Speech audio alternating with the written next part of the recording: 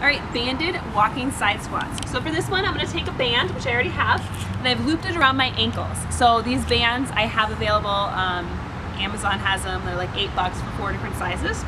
So for this move, I put the strongest one on. You'll see why in a second. But I'm gonna bend at my waist, so I'm kind of down on a little, I call it my athletic stance.